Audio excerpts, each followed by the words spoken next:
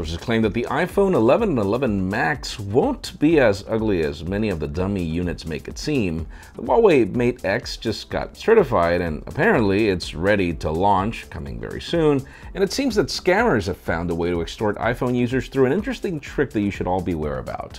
I'm Jaime Rivera, and yes, today is a very sad day. Our condolences go out to all the families of those affected by the Kyoto animation fires. This is Pocketnow Daily.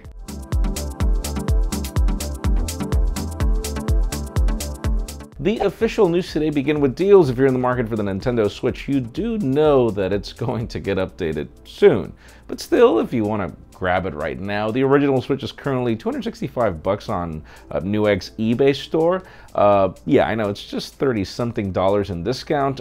You can also get something similar at Amazon, where you're getting it for the same price, but then you get a $30 gift card. Whatever the case may be, both options are in the link in the description. Now let's talk about a very interesting problem that's happening right now for iPhone users that are being scammed through their iCloud. Beware, right now there are scammers from Singapore and other parts of Asia that are using Facebook to invite users to become of this free beta testing gaming thing. And the thing about it is when you log on, they ask for your name and your iCloud.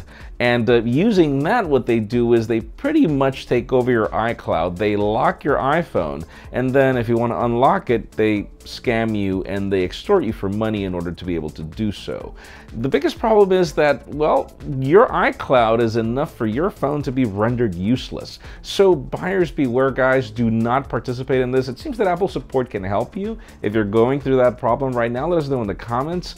This is really sad. I mean, Facebook is shady on its own, so I would recommend, I mean, come on, man. Free game beta testing and then they ask for your iCloud? That's just not right. Now let's talk about Nokia and a very recent development, and we're trying to ensure that it's actually Nokia. Think about it as we've got some leaked images of a feature phone that's running Android, or we assume that it's Android, or these are Google apps running on a feature OS. I mean, we've been covering rumors of the possibility of Google launching a competitor to KaiOS, which is the feature phone operating system that's most popular right now. But apparently this leak shows us, I mean, Chrome, it seems that other Google services are working, which could be either two things. Either it's Google Apps working on this, or it's actually Android, a forked version or some sort of version of Android that works on these feature phones that has Google services. Whatever the case may be, obviously, you know, it's interesting to find feature phones today, but my God, that market is huge in certain countries still. Nokia is being benefited by this, so it would make sense for Nokia, which is currently the biggest Android One supplier, I believe, to, you know, take on another challenge. We'll see. Now, for those of you that are still wondering about the Galaxy Fold, you know, it's so sad to see how much this product has lost buzz. The last time that we covered it was, I don't know how long ago. We still don't have dates for you, but the thing about it is apparently Samsung sent this to the Korean University for testing. Apparently it passed that test, and this was the last test that they were waiting for in order to be able to consider this product ready for prime time. So this happened just a few days ago, so we're not exactly sure if you're getting this product soon, because we heard that the Unpacked event that we're going to is not going to feature the Fold. So I don't know, we'll keep you posted. We'll come prepared with camera gear and everything in case we actually do get a product. And since we're talking about foldables, let's talk about the Huawei Mate X. That's another product that we don't know exactly when we're getting, but the thing about it is it just got certified.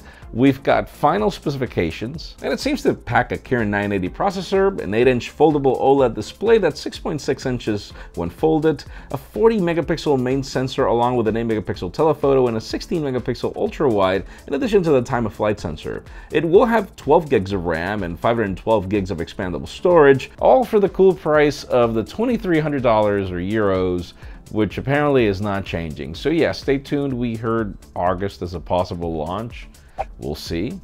And finally, the hottest news today, or developments, should we say, have to do with the iPhone 11 and all the dummies that are out there right now. We've seen a couple of videos. Marquez's is probably the most popular right now, where we see what the iPhone 11 looks like according to the recent dummy leaks. The interesting part is when we get leakers like Ben Geskin, who is like, you know what, this looks close, but it's not exactly quite the final design that we're expecting.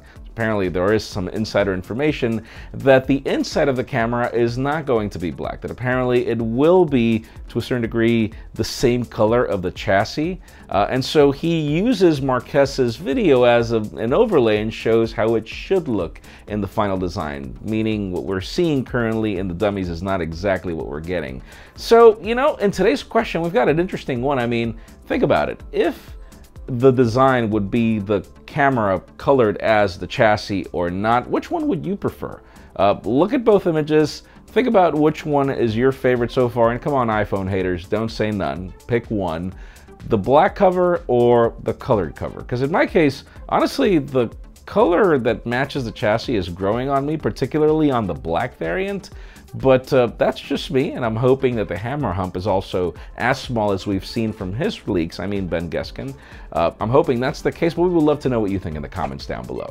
Friends, again, if you want to get the news earlier, follow us on Pocketnow.com and subscribe to both our channels, English and Spanish, for more videos like this one. You can also follow us on social medias. Our extended coverage happens on Instagram, and here are my personal handles as well for those of you who want to follow me. Please give this video a thumbs up if you like what you saw. I'm Jaime Rivera. Thanks so much for watching. We'll see you on the recap.